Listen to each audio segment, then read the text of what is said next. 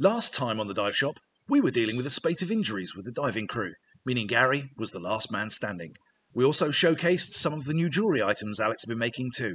Finally, it was our last video of 2020, and we did a quick review of the year. It's not as though there have been that many highlights. This week on the Dive Shop, Dean takes the lead, Nora reviews her new Cressi equipment, Christmas and New Year's activities under COVID restrictions, and the jetty breaks a mooring.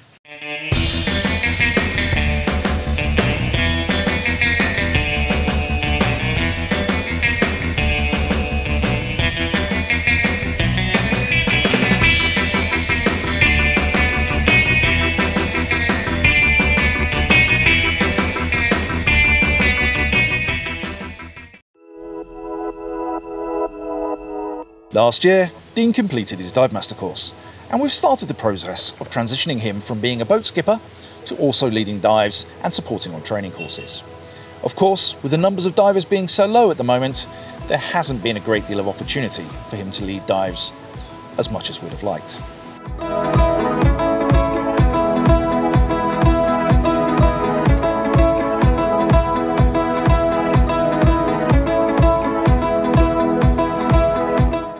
As part of our development plan, once new DMs have been certified, we support them through learning some of our most popular sites, increasing their awareness of marine life and improving their engagement with divers. This is always supported by one of our instructors all the way through. At the end, the new DM is ready to start leading dives solo.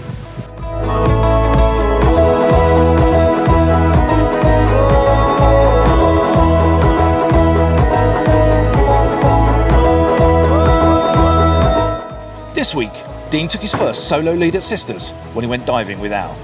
We'd had some bad weather and the viz was a bit meh, but the two of them had a great couple of dives and Dean was comfortably able to navigate his way back to the boat. Well done, Dean.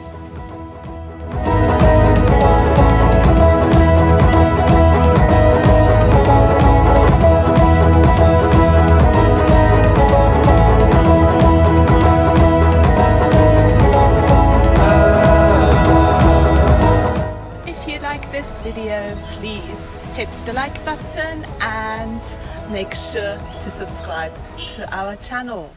A couple of weeks ago, Nora and Dean took delivery of some new equipment, which they'd ordered way back in January. The centrepiece of that new delivery was Nora's new wetsuit and BCD. She upgraded from a jacket-style BCD to a back-inflate style, switching from a Cressi Aquaride to a Cressi Commander. She's done a few weeks of diving with the new BCD and really likes it.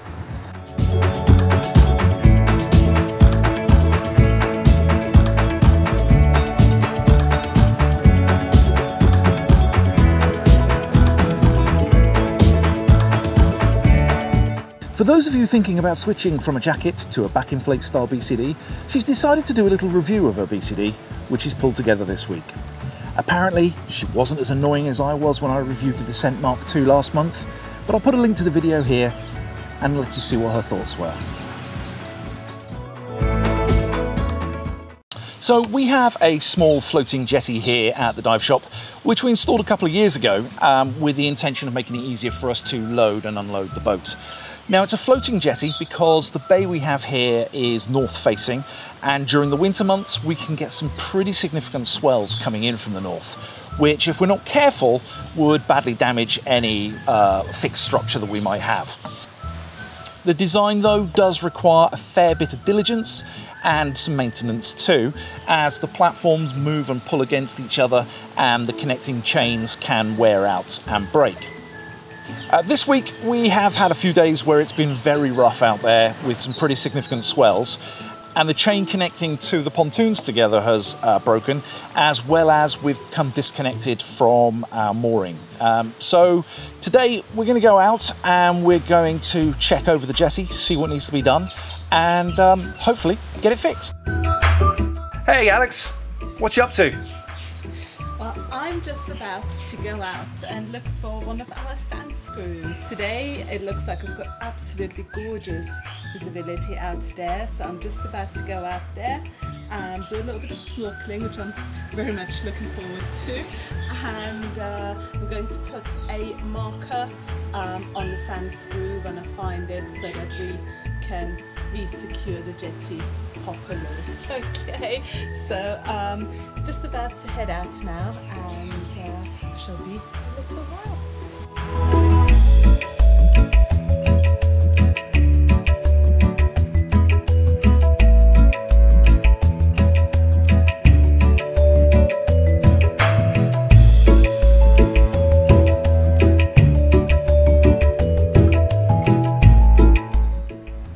You found it then? Yeah, I mean, the visibility is so beautiful today. I went out to the bit where I thought it was, looked down, and there it was, sand screws sticking out, nice and clear. So I've gone and secured the marker, and the next step now is to grab some new shackles and tow the jetty and secure the chain back where it belongs. So Dean and I also went out to fix the link between the two platforms, adding a new chain and putting a tyre type bumper in between the two to act as a shock absorber.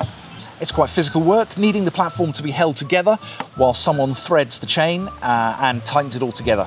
But at the end of the day, the jetty is fixed, the mooring was found, and we're good to go again tomorrow.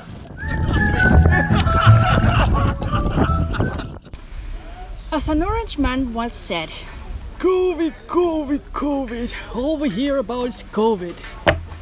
But the truth is that the impact of COVID restrictions have affected us all during this festive period too. We've been really fortunate still, because there haven't been any reported cases here in Carriacou.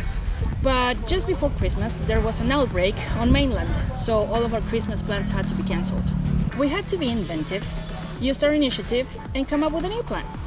So with our best MacGyver planning, we cracked out the barbecue, raided the collector refrigerators, and got together at the dive shop for another regular normal day.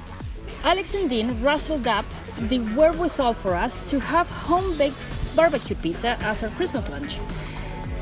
It was different, but as we all work together anyway and have lunch every day, this fabulous lunch fitted within the COVID restrictions that were applied at the island at the time, so it was just perfect.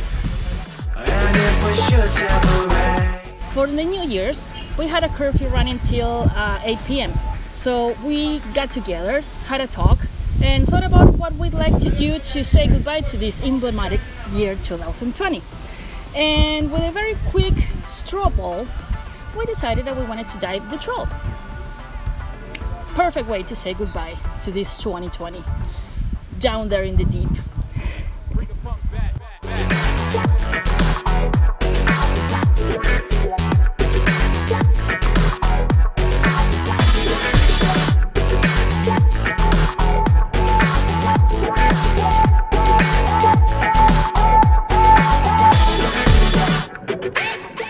Thank you so much for watching. If you like this video, please give us a thumbs up. Also subscribe to our channel, and if you'd like to get notifications when we post something new, ring the bell icon.